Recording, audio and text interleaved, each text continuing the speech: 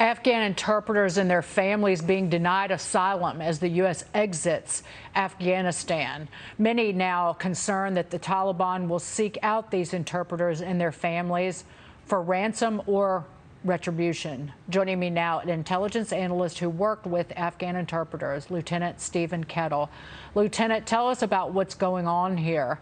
We have abandoned our allies, these interpreters and their families, and left them to be murdered, frankly. Absolutely, and that's why I've been pushing. Ever since I heard in June, early August, that our government's response was to pull out of Afghanistan lock, stock, and barrel. I contacted my closest interpreters that I managed. I managed about 30 when I was there 13 years ago as a sergeant first class. So I finished as a lieutenant. And I asked the simple question, do you still have family in Afghanistan? Not that I'm just Joe citizen learning to be an electrician right now, but I have people that I know, and if I don't know, I'm going to find them because I want these people here and safe. They bent over backwards to take care of me. They had commanders and they had troop leaders when they went on their furlough at the big main base, like, I want this guy back. And those are the guys that got their visa and are here in the States. I have two that I've been working with in particular. One's gone dark. I haven't heard from him. I'm assuming he's back trying to get his in-laws and other people out of Afghanistan and putting himself in harm's way. The other one, and I can't give names, these people were willing to come on the air and talk about their situation, but they're afraid of having their names or face on TV and the repercussions and revenge and harm that will come to them, their families back in Afghanistan. The two key ones I've focused in on are, I'll say, man one, his wife and child are still in Afghanistan. He is pleading with the customs agency. It is a wall that is 30 feet high and 10 feet thick. His wife and child have been in their books for almost 3 years, or at least 3 years, since around 2018. Meanwhile, we have thousands of people pouring across our southern border that we have no idea who they are. We have complete files on, including background checks. I ran them myself in secret. I took fingerprints. I took their faces and run it through every intelligence and FBI type database I could to make sure they were safe to come to the US. But what about their families? Right. I'm sitting here, I have 4 children asleep in bed. Why can't he have his new wife and child with him back east? The lack of preparation. That's where it starts. The lack of preparation, and this is on Joe Biden's shoulders and people in his administration, is appalling and frightening.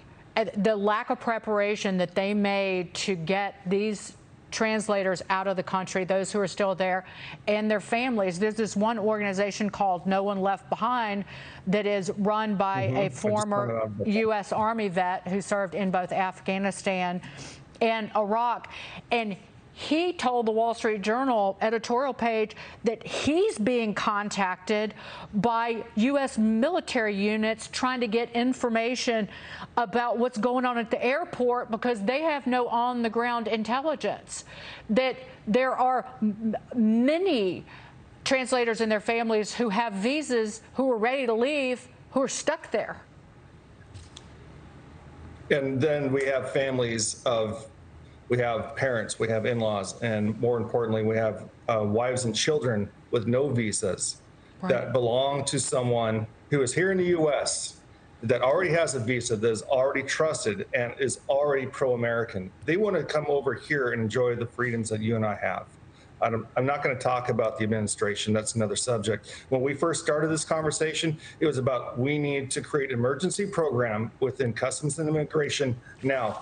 With how it has declined, and I've been trying to keep up on the headlines, how it has declined just in the last few hours. And we really, what are we going to do? Send patrols out to find these families? They are scared to go down to their own street. This man and his wife and child, I'm pleading with them. I want to be careful. They're very, very close to the airport in Kabul.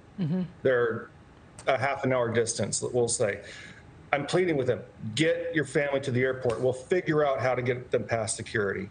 We have to, but they're too afraid. They're seeing patrols in the streets, black masks, and they know it's the Taliban. And they know in their minds, whether it's been confirmed or not, it is hunter-seeker for people that have worked with the Afghan government, worked with the coalition, and worked with our forces. Right.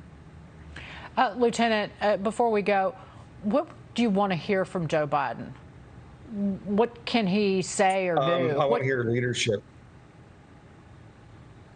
Again, I want to hear some leadership, and I want to hear him listening to real military commanders, not, we call them OER chasers. That's your military report card. All they're trying to do is build up a rank and get a better retirement. I don't know how many he has in his staff. We need true leaders who've been boots on the ground and give a damn. What else can I say? And if that's not going to work, then we need to go back to the acquaintances that I have, not my particular acquaintances, right, but these retired leaders, right, that have an opinion, that do give a damn, and know by what kind of strategy we can put together, because they've been there multiple times. Lieutenant Stephen Kettel, thank you so much, Lieutenant.